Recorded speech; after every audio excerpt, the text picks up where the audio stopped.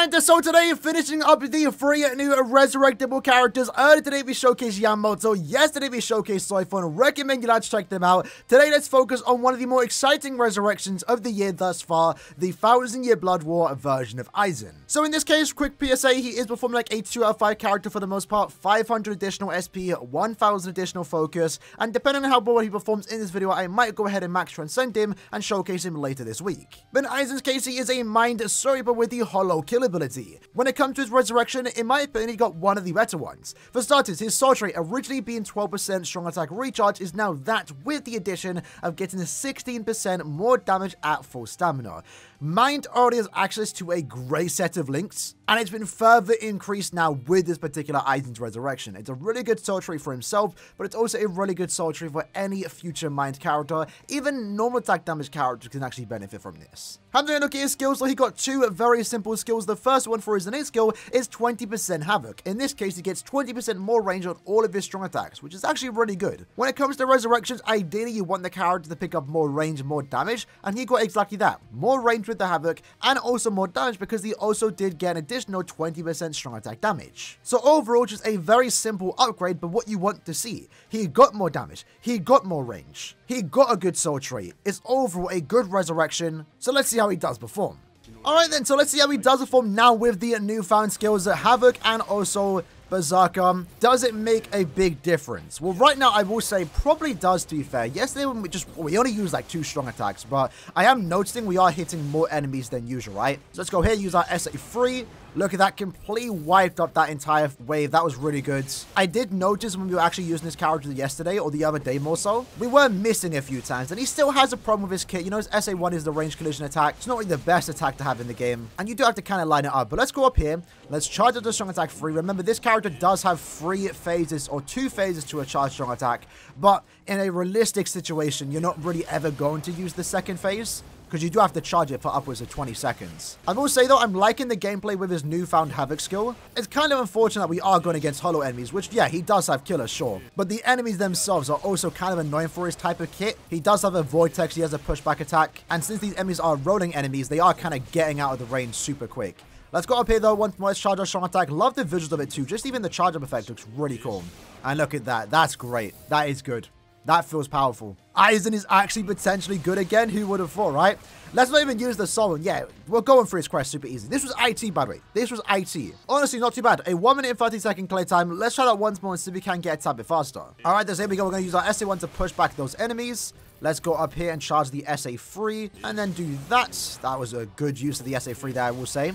SA2 can actually now grab the enemies in from the side because he does have that extra bit of range. That was actually nice to see. And I guess we can actually afford to take just a few extra hits. Not now anymore because our shield's gone. But yeah, I love the look of that SA2. The SA2 looks really cool in my opinion. Let's go up here and then use our SA3 there.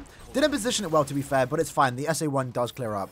Yeah, man, I had nothing but praise to say with that SA2. I love the visuals for it. And I'm kind of fanboying now over this character because realistically, I never had a chance to play with him back in the day. It took me a while to get him, and by the time I did get him, he was already kind of outdated. So it's nice to actually get a good feel of the character now for the first time for the most part with these addition of new skills, right? Use our Soblum here, might as well charge up the strong attack 3. Do we even need to fully charge up? We don't. We don't. But yeah, funny enough, almost a sub 1 minute clay time, very similar to Yamamoto, coincidentally. Yamamoto also got exactly 1 minute and 1 second clay time. So I guess that's nice to see he can now compete with Yamamoto. And Yamamoto, at the time of his release, was considered the better of the 2 characters. But now I think it's more fair. You could maybe even say Aizen's better because he does have the more consistent damage and also better range. But maybe single player IZ is too easy for Aizen. Let's take him in to a cop and see how he does perform here. Probably not the best, let's be honest. But we'll see how it goes, right? Again, if you haven't watched my video earlier today when we showcased Yamamoto, my controller is kind of broken and that results in some weird usage of strong attacks in terms of the direction it is placed at. SA1, you can kind of see now, to be fair. Now that we're actually in co-op quest, you can kind of see why the SA1 was considered bad back in the day. It has way too much pushback and it doesn't do that much damage. But I guess the vortex here does help us. We can actually group everyone up and then push them back.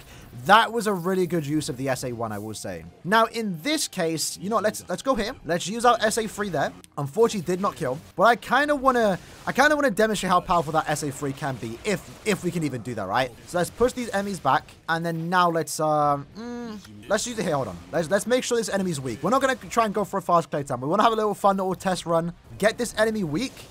and then we're going to fully charge that SA3. There we go. So let's now charge the SA3. It's going to take us 20 seconds to do so, but we'll see how it does turn out.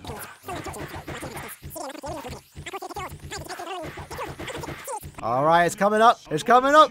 It's coming up. There we go. Ah, we missed. I mean, to be fair, it did one-shot the enemies that were there.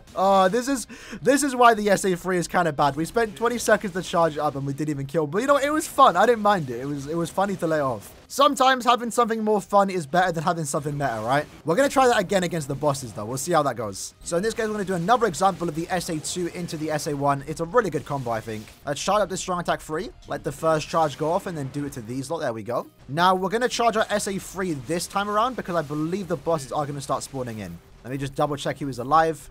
There's a few more enemies.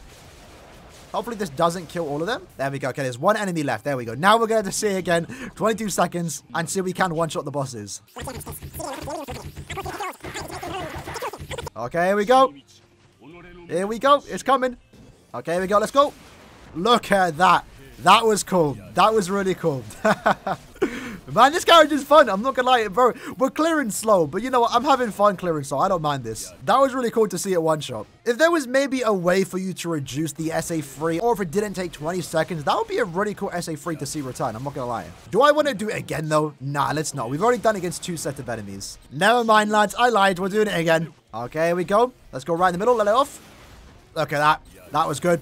That was good. We didn't kill there, but that was still good. There we go. Making quick work for the most part against these particular bosses. Grab these boxes. And we're into the final stage where we could probably use our summon straight away, but I don't want to because he is technically 5 out of 5. So our summon is doing significantly more damage. Let's charge up this, then use that back up.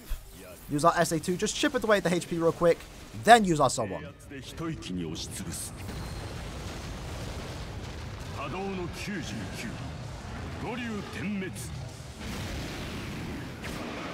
Almost all the way through.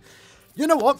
Honestly, that was definitely not the fastest run, I will say. If you're trying to go for a fast playtime, AIZEN isn't clearly for you, right? But I had fun doing it, generally. And we were kind of safe for the most part.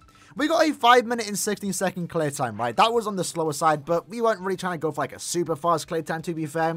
When comparing to Yamamoto, Yamamoto did clear faster, but it was also more sweaty in terms of how I had to play. In AIZEN's case, we were kind of just chilling, sitting back, using our attacks. So yeah, a slow clear time, but it is what it is. It is what it is. He's better now. Is he a coward you take into IT to carry? Maybe if you only have him max transcended.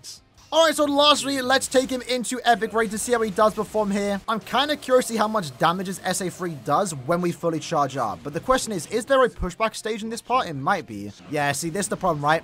When we get pushed back, we lose the charge effect. So I don't even know if we can actually fully get off the SA3. Maybe in the second phase? We'll try in the second phase. But I mean, to be fair, we're not doing too bad. We kind of wasted time charging up that SA3. And our range collision attacks aren't really the greatest for content like this. But we'll see how it goes. Yeah, okay. Unfortunately, we have to like really time it right if we possibly can. But the pushback attacks is going to stop us from actually using that SA3.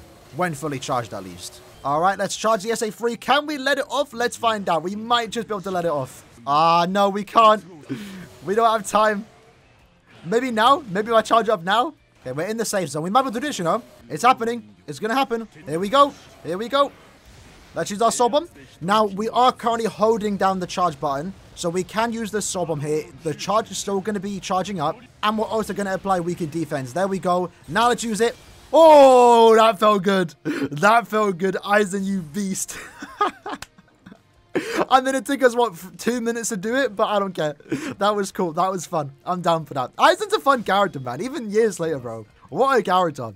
He wasn't the greatest character, but you know, he was fun. Would you rather have more fun or just use a meta character that maybe is a bit fun, but not as fun as this character? I don't know. I'm not going to redo that. I'm pretty happy with the clear time. 2 minutes is somewhat slower when compared to, you know, Yamamoto and Soyvin, for example. We did get a 1 minute 30 clear time for both of them. AIZEN could probably get something very similar. Yeah, sure, we cleared 30 seconds slower. We did kind of mess up there. We might be able to get a sub 130, but we finished in style, and that's all that matters. But with that said, lads, that was the video for today. I had a lot of fun showcasing this character. Generally, he's a lot of fun to play around with. His resurrection is overall just a very solid one. You could probably say he got the best resurrection in the game. A very simple one, but what you want to see when it comes to resurrections. He got the best possible soul trait, extra damage at full stamina. He got a solid damage upgrade, 20% Berserker, and of course the extra 16% damage when at full stamina, because that does apply for himself. And he also got 20% more range on his strong attacks. And that really does help him because his strong attacks before were quite linear, and of course also range collision, so the extra range I think helps him out more than a character if they had only melee collision, for example. Overall, solid upgrade, W character, W upgrade, W resurrection. In the comments below, let me know what you like to from this character, and I'll see you guys next time. Take care, and peace.